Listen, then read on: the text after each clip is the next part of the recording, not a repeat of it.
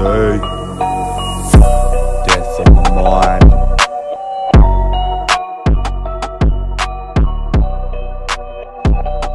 I got death on my mind, so I'm creating lines. These depths of my mind, these are depths of the sky. It's like being wrecked in the eye of a Venus fly. Yeah, I'm a decent guy, yeah, this is no lie. Catch me dress and fly, just like it's motherfucking do or die. My thoughts advance, I glimpse and prance, and I do a dance for all them shorties in tight dress, like who's your dad? Later on they stuck and sucked me, loved me for long, all this time, and she's licking my kids while she's so off on these contrabands and lie. So what's up lately? Have you been hanging with friends, or have you been lost away like a stray sheep?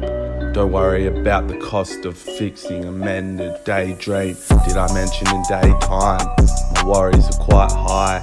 I've entered an ill mind of sin with a scarred sight. With this dark-eyed bad addict really got me worried about existence and about dealing with handling how to deal with the people. So maybe I'm messed up, I'm trying to get out of all this free drool. I call it an episode, kind of like a psychological behaviour, unlike an episode. I suffer many of those. I blaze till I get wrinkles, watched out to get blazed by many of my tech nines.